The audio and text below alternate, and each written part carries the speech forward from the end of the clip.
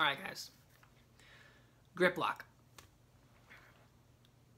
That's not the reason you shanked your shot to the right. That's it's not it. Let me paint a mental picture for you real quick, okay?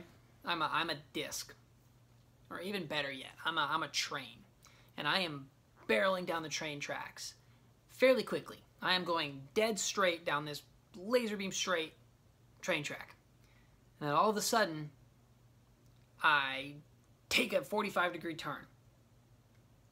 Physics isn't going to let that happen. I've got all my momentum going in one direction.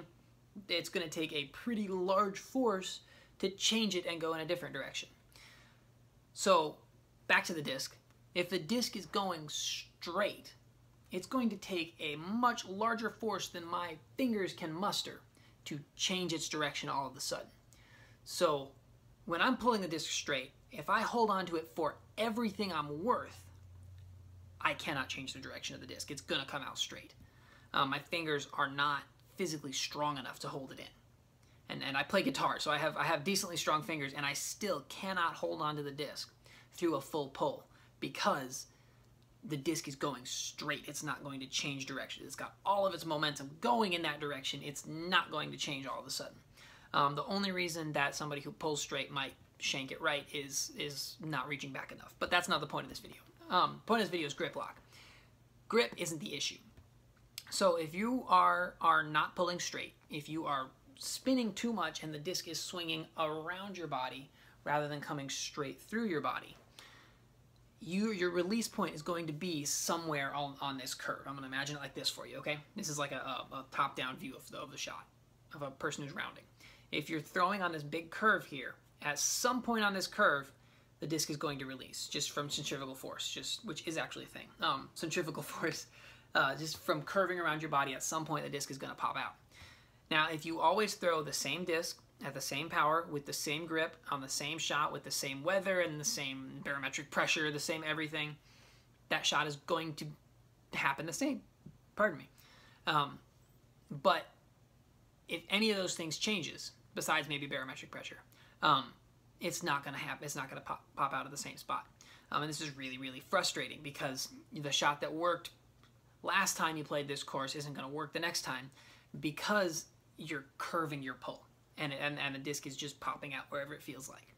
So if you grab that disc really, really hard one day, then on this curve you're going to be able to hold on to it all the way around to here. But if your fingers are tired and you can't grab on as hard, the next day your disc is going to pop out here. Or if you grab a wider rim disc that you can't quite hold on to as well, it's going to pop out a little bit over here. But then you switch to a mid and it pops out early from here. And so you try a different grip and then it pops out way early. And so you grab it really hard and you pop it way out here. So it's those things are what causes grip lock, is pulling on a curve, and then your grip dictates your release point. Whereas if you pull straight, the disc is going straight. You can grab it however you want to. The disc is going to fly straight. I think I could throw a disc with one finger and still throw it straight. It won't go very far, but because I'm pulling straight, the disc is going to be moving straight, and I can't change that with any sort of grip. That's why people say you're supposed to grab the disc hard. So if you have a problem with grip lock, focus on pulling the disc into your chest. This is a key part here. It's getting your elbow bent and pulling the disc in. That's going to automatically straighten your pull, and you will have less issues with grip lock.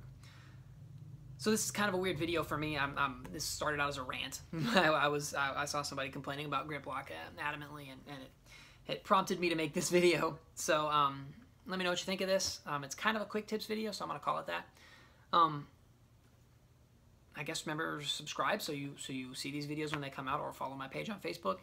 And I'll see you guys on Tuesday.